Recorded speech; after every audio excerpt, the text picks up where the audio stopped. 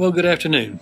This is Dr. Mark Cooper again, and I'm here to talk to you today about what we call in natural medicine a Herxheimer reaction. Now, a Herxheimer reaction is a reaction where your body is reacting, is cleansing itself maybe too fast, and you're beginning to have some physical and maybe even some psychological symptoms of that detoxification process. And in the literature, really there's a debate whether this really is a true issue or not. In fact, the Herxheimer reaction in the first place was coined back in the 19th century by the German and Austrian dermatologist when he was working with using mercury to help people with venereal diseases. And what he saw back then was these reactions, which include nausea and swelling and inflammation and fever and headaches and some breakouts that were occurring after being on mercury. And there was a kind of a concern whether this was actually mercury toxicity or it was whether the mercury was helping kill the virus, the underlying viruses or fungus or bacteria, and it was your body's trying to release those and get them out of the system that was causing those reactions. So there's still some debate about really what really is happening. But over the course of time, traditional medicine really doesn't pay too much attention to this. And but in alternative medicine, we kind of see this happening from time to time.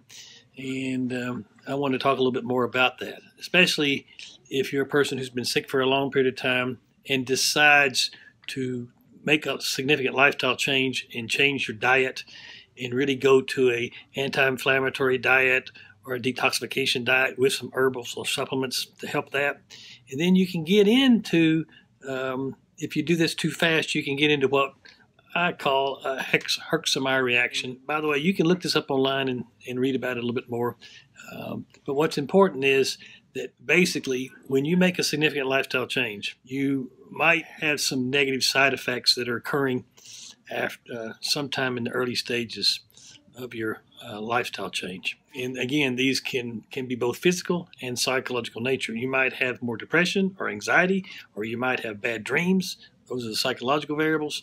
But you also might have some outbreaks in diarrhea and vomiting and nausea, the kind of things that you're trying to get rid of. So you actually might get worse before you get better. And in fact, this week I've had several people, this happened to them, and they've talked to me about it. And basically there's some strategies to modify the severity of these reactions, and that's what I want to talk to you about today. So if you get into a significant lifestyle change where you've really made some big changes in your life and you start having some symptoms, then the best thing to do is whatever you're doing, cut it in half.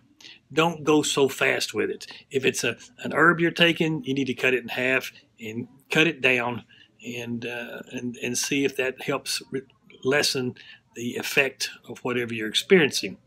Now, I would also suggest these other strategies. You probably need to increase your water intake significantly. You need to rest a little bit more. You can do massage therapy to help. You can do saunas. You can do a full spectrum tanning booth. You probably ought to increase your consumption of parsley tea, which helps flush the kidneys. So you're doing things that help the body flush these toxins out of your system,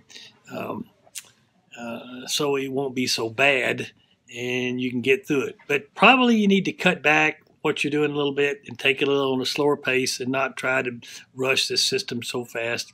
And then be patient with yourself and make sure you got plenty of rest during this time and try not to do a lot of extra activities. I wanted to tell you about that because it can be quite psychologically disturbing if you're trying to make these big lifestyle changes and then all of a sudden you feel a lot worse. And sometimes I do see that, and I wanted to bring that to your attention. Okay, and I hope that helps you. You have a good day, and remember, make food your medicine. And I'll see you on another side. Thank you.